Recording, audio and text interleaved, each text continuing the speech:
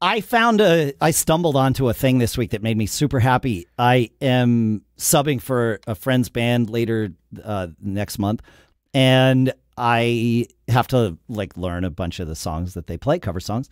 And so he sent me a spreadsheet that listed kind of the songs actually in the orders that we plan to play them on this, at least on this particular night. I don't know if they have a set show or whatever, but whatever, doesn't matter. And it included the name of the artist, the name of the song, and I think maybe even the key that was in, because that's super important for me on the drums. And then and then it had Spotify links for each of the songs, which is really helpful.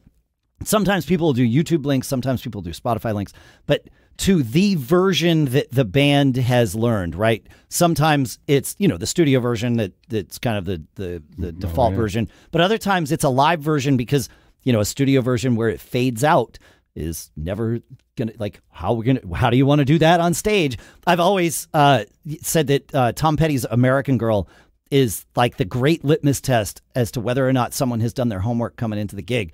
Because if you say to a sub, hey, let us know if you have any questions about like song endings or whatever. If you've got American Girl on your set list, which fades out on the record, every band has come up with their own way to end it.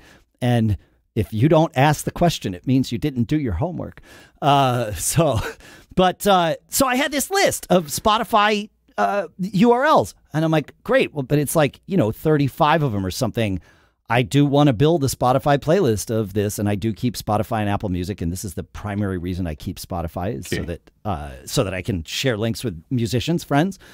And I thought, wouldn't it be great if I could just copy that list of links from the spreadsheet and paste it into the Spotify app in a new playlist and have it auto-populate?